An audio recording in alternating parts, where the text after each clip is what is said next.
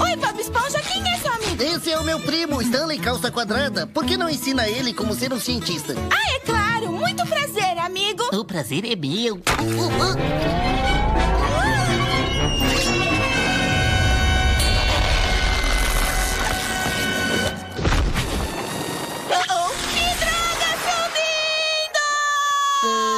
Eu acho que você não serve pra cientista. Mas não se preocupe, eu aposto que o Patrick pode te ajudar. Ele é um gênio. Então, senhor Estrela, por isso viemos até você. Está à procura da sua vocação, hã?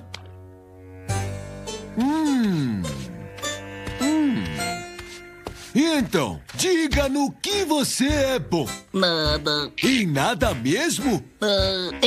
Interessante. Vamos ver como você é bom em nada. Isso é perfeito. O Patrick entende de nada como ninguém. Você vai aprender com o mestre. Venha comigo. Primeiro, sente nessa poltrona. Limpe a sua mente. Esvazie ela de todo e qualquer pensamento até não fazer absolutamente nada.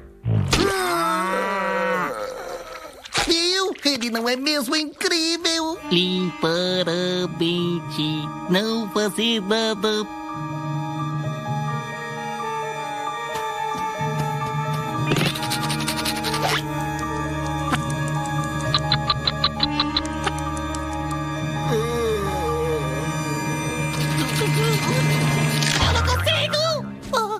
Você não é digno de instrução nas artes imóveis. Saia da minha presença!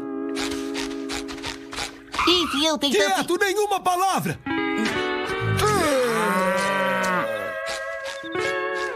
Eu não consigo fazer nada direito.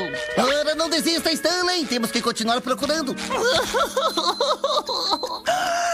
Não trabalhar, trabalhar.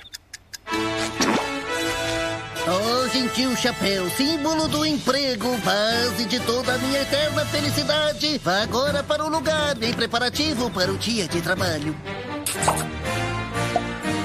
Uhul! Você não faz ideia de como essa sensação é boa. Não! Ora, o que é isso, Stanley? Não está chateado com essa coisa de nunca realizei nada nessa vida, não é mesmo? Não! Legal! Então por que não vem trabalhar comigo? Talvez se anime me vendo tão satisfeito. Oh, aí está o